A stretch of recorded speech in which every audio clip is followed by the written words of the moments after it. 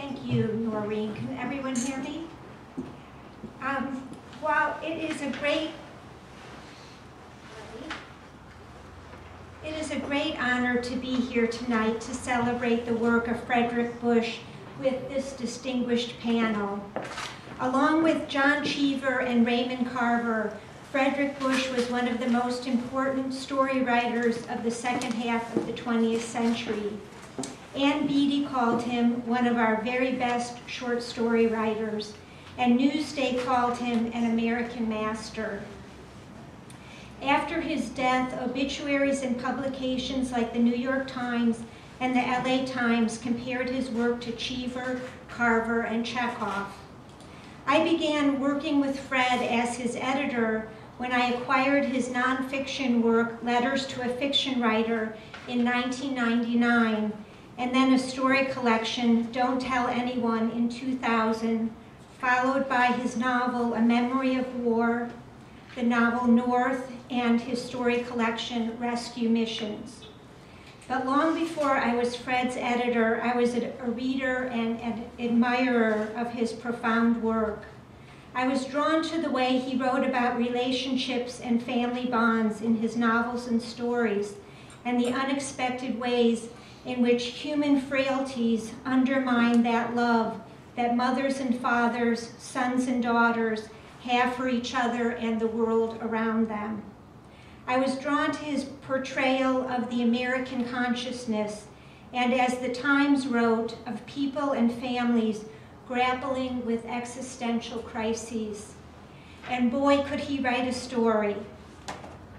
Heads, the first story in Don't Tell Anyone, opens with a zinger. And here it is. Did I tell you she was raped, and not by the man she stabbed? If you could do something I couldn't remember what, then you'd be able to do something else. I couldn't remember that either. I knew it was the poem they quote at commencements and at civic award ceremonies in small upstate communities like mine. I remembered the rhythm of its lines, but I couldn't remember the words. My head was a hive of half-remembered words, tatters of statement, halves of stories, the litter of alibis, confessions, supplications, and demands, the after effects, perhaps, of the time I spent standing beside my grown or half-grown, ungrown, ingrown child in a courtroom. She trembled, and I tried to situate myself, standing as we were before the clerk's desk, which was before and below the bench of the judge, so that she could lean her thin, shivering body on mine, at least a shoulder or forearm, at least the comfort I could offer with the heft of my hand against the hard, cold, bony fingers of hers.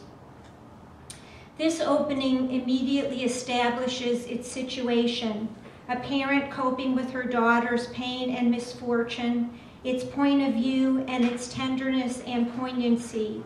It both draws you in with the emotional pull of the situation, a daughter on trial, and awes you for the sense of authorial control. The narrator's grief for her daughter is so preciously rendered, acute and devastating, and yet plainly, specifically stated. Like so much of Frederick Busch's writing, it's incredibly humane. Not only was Fred Busch an amazing writer, he was also an amazing teacher, friend, and supporter of other writers. Years before I began working with him as his editor, he invited me to Colgate, where he taught, to participate in a publishing panel. At the time, along with being a young editor at Norton, I was also a published poet and a writer struggling with a first novel that would eventually become my novel, House Under Snow. Fred, as he did so often to other writers, offered to read it in draft. I'd been struggling with the novel for years, putting it away in a drawer, pulling it out again. I was in essence teaching myself how to write a novel through my characters. The novel was about a young widow whose husband dies, leaving her with 3 young children in the early 1960s, written from the point of view of one of the daughters. Fred did not mince words. He was drawn to the characters, the poetic language, and the setting. Then he said, "But dear, you violated the two most important rules of writing fiction, point of view and plot." Plot is, and this is his brilliance, plot is not action over time. Something dramatic must happen to change the nature of all that has come before. I had violated point of view because I was writing from the voice of a young girl, but giving the reader knowledge about the other characters that a young girl would never know. Those two comments were like a light bulb going off in my head. They transformed the way I thought about the novel and have since influenced my thinking about the art of fiction. Over the years I worked with Fred, there were so many things I learned from him. One pearl that I've shared with other writers was his comment about reviews. He didn't read his. He said, if I believe the good ones, that means I have to believe the negative ones. Touché, I thought.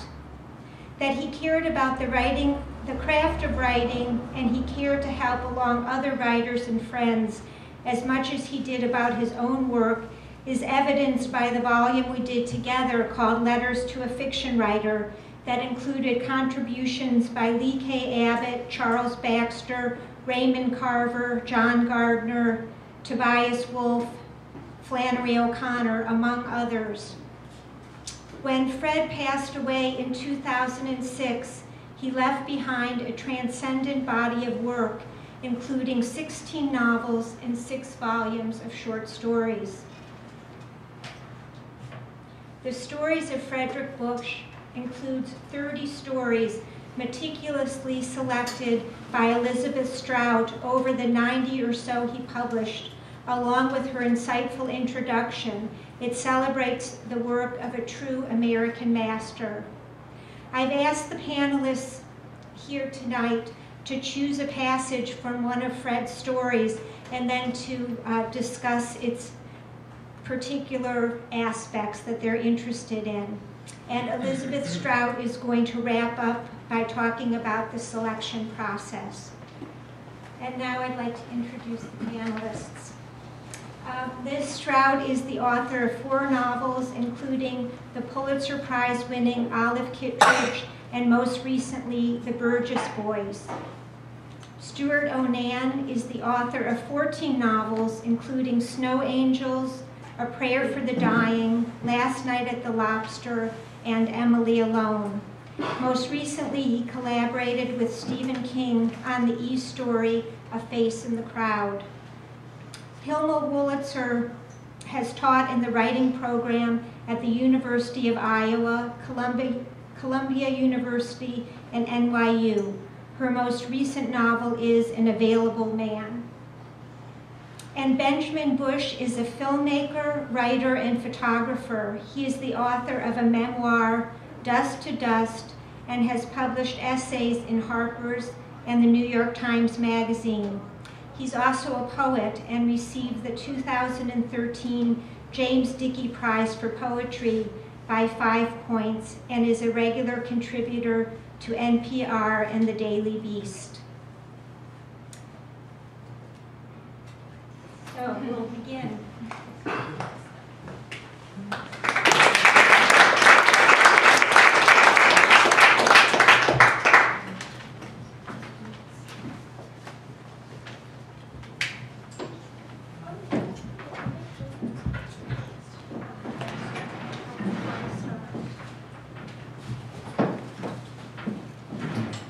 I'd like to read the first 2 pages of the story.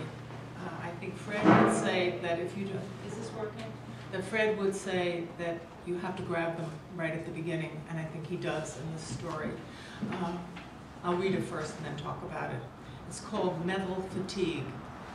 And I didn't know where to break because his stories are so seamless you almost don't want to stop, but I tried to find a natural place. What you might notice first is how dirty they are. It probably isn't from not bathing, though you have to wonder how they could have the energy to shower or wash their hair. I think that's what it was with my daughter and the others. They all had the look, all over their skin that you see on somebody's hair who doesn't shampoo. There was a dullness to them. They couldn't catch the light. But coming there to see someone, you still can hope. There are doctors and nurses. There are dirty pink walls and almost wheat-colored linoleum floors and ash furniture with yellow plastic cushions. There are closed-circuit television cameras in the corners of rooms where pink wall meets bright white ceiling. There is someone in a security office dressed in jeans and a Gold's Gym t-shirt who oversees the little screens of the monitors and supervises as many of the patients as he can. There are bedrooms without interior door locks that can be sealed from the outside, and there are several sets of steel doors on each floor that open only with a staff member's card. There is a gray carpeted room with dark gray chairs and sofas on the street level, inside the locked glass doors, where family members sit until the ward doctor or nurse or psychiatric social worker sends word that they should ride the elevator up. So you can wait there or go up or sit in the ward cafeteria or the television room with its chain cigarette lighter and ceramic red ashtray and the laugh track of the rerun that seems always to be on, and if you want to, you can hope. Linda and I sat at one of the cafeteria tables and watched a small young woman with matte finished dark blonde hair writing with a fountain pen in a leather-bound journal. She bent close to the pages and wrote very slowly, pausing to look up, sometimes at us and sometimes at the other patients with their visitors, then leaning to the journal again. She's playing tic-tac-toe, Linda said, over and over. X and then O, X and then O. No, I said. Oh yes. What, you think we're in here because we very sanely write in our journal all day? Dear journal, today I took my meds on time. I didn't spit out the mood enhancer or the antipsychotic. Not once did I try to gnaw through the vein in my wrist with my unbrushed teeth. Dad, we're nuts, remember? You're tired. You aren't nuts. God, Linda, if you're nuts, we're all nuts. And is that a consolation? No, I mean, it was nice of you to tell me. What I'm saying is I can't remember whether I feel good because of it or not. I got hold of both her hands, which were clasped in front of her, and covered them with mine. The backs of her hands were cold and a little damp. The skin of her face was very dry, and it looked as if she'd been standing in strong wind for days. She was wearing fleece-lined moccasins from which the staff had unlaced the rawhide cords so she couldn't use them to hang herself. They flopped when she walked, but at least she couldn't commit suicide with her shoes. What's so funny, Dad? What's the joke? She pulled her hands away. I shook my head. I think I'm getting a little strange myself, I said. It just seemed, this is almost the whole story. It does go on and gets even better. What struck me about this story is that everything is here. The relationship between the characters. You can surmise some history, you can surmise a future, the hope of the father, the more or less sardonic desolation of the daughter. And I think the details, that chained cigarette lighter, the red ceramic ashtray, the description of the unwashed hair not catching the light being life itself, freedom. It's all there, it's all in these little clues. I mean, I think this is a story that writing students should read to learn how to write. And I'm going to say something about Fred, but I'd like to hear from other people first. I can go. I'm going to read the beginning of a story, which is sort of a memory story. And I love memory stories about families, difficult families. This is Rise and Fall. His father rose early and climbed the attic stairs to bathe in the farthest tub of their house. He came home from work for dinner at 7 o'clock. In between for J. Reese, it was school, and his mother in the late afternoon. At every hour, though, he was the kind of boy who liked living alone, but especially after the war, during which he had lived by himself with his mother. While he was being 6 and 7 and 8, His father was the figure disappearing in the early part of the morning and then coming home from the practice of the law while the day went dark. He remembered his father in 2 weekend costumes from those days in the Midwood section of Flatbush in Brooklyn, in New York, when the old trees made the air green in summer and were a network of traps during the autumn and early winter for the pink Spalding rubber ball the boys would bat with a sawed-off broomstick as far down the narrow street as they could. In hot weather, his father would, on Saturdays, wear one of 2 seersucker suits. There was a brown and white stripe, there was a gray and white stripe, and each jacket buttoned tight at the waist, and the trousers of each would cling to his father's thin legs. Just a beautiful memory there. And you can feel the cadences of Hemingway. There, the little run-ons, the and. How quickly he takes us into that world, which we kind of know in a way. You know, Flatbush, late 40s, early 50s, we've seen that world before, but this is a very intimate way of taking us into the father's thin legs in the suit. It's really, really lovely. I think the intimacy of his voice, how well he knows his characters, and how difficult his characters are. Jill mentioned earlier the pain and misfortune of families, and I think that's Fred's métier, really. And he wrote in A Dangerous Profession, one of his nonfiction books about writing. He's writing about Hansel and Gretel here. He says, "Fiction that matters, of course, cannot be about living happily ever after. Serious writers don't, I think, believe in it, although they might want to keep trying. Serious writing is about the trail of life-saving breadcrumbs that are eaten by the forest birds. It is about being disposable. It is about what you say to yourself even if you have defeated the terrible darkness of nighttime in the forest, or the witch at her oven, or the dangerous unmapped distance that separates you from home. It is about living with the truth you've discerned but don't want to know. It is about hunger, how hunger comes first." Later in the same book, A Dangerous Profession, it's a lovely book, collects some of his reviews and essays. He's writing of a story by John O'Hara, who is one of his favorites. "Some of the importance of the story for me is its long look into what cannot be said, and its confrontation of the silence in which and from which so many of us suffer. I applaud O'Hara's attention to the differences of class, the cost of money, the size of the distances that separate us.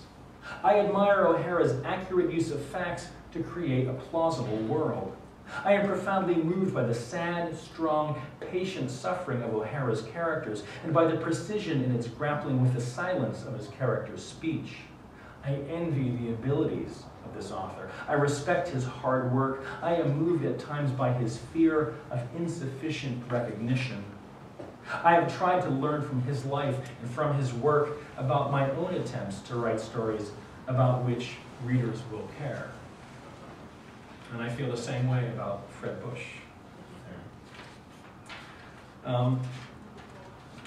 Even later in the same book, he writes, "A writer cannot be satisfied.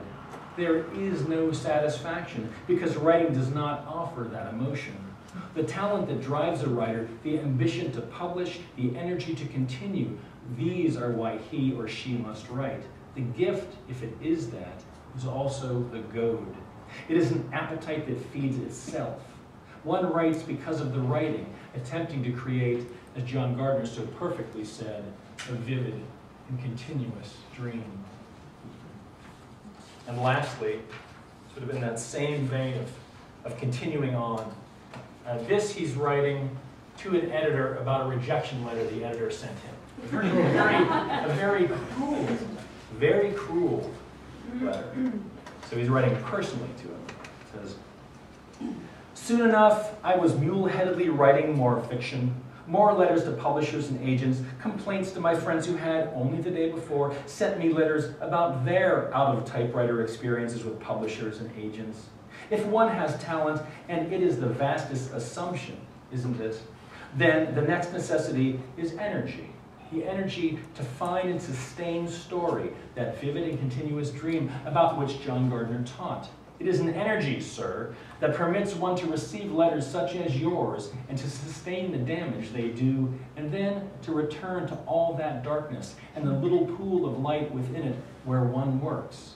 As Hemingway's heroic gambler tells us in The Gambler, The Nun, and The Radio, one can only continue slowly and wait for luck to change.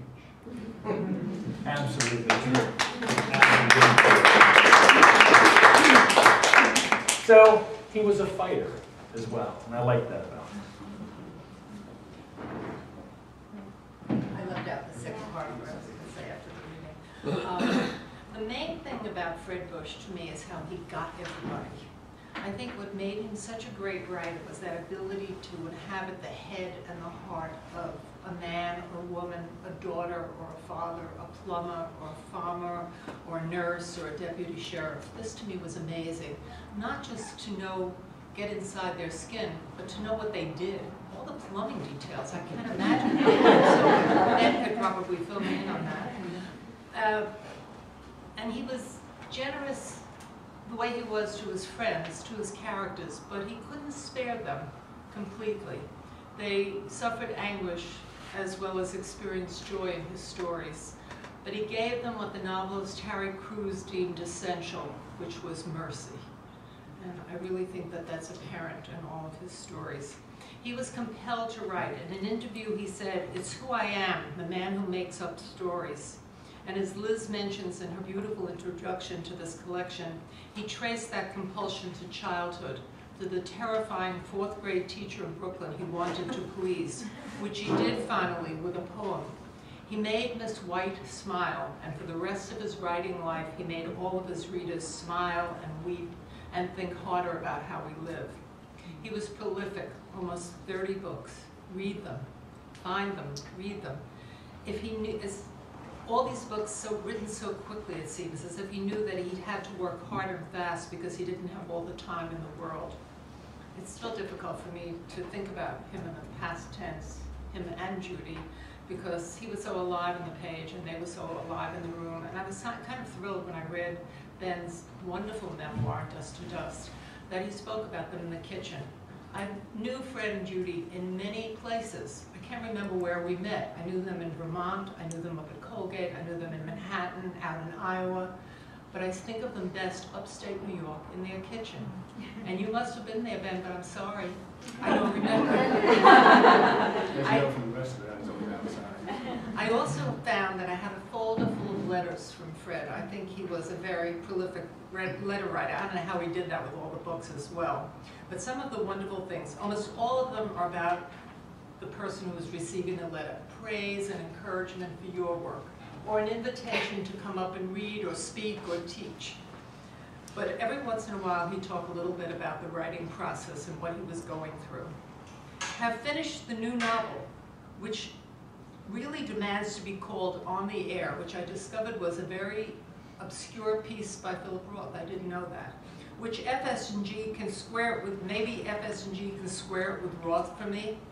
Have begun my newer novel called The Outlaw Jew. Its first sections are called Jew Shoes, and Eichmann and I, and Brains or Boobs, your average serious theological novel. And today is the first day of school. I don't want to go. When can I be a full-time writer like the other grown-ups? And then this one.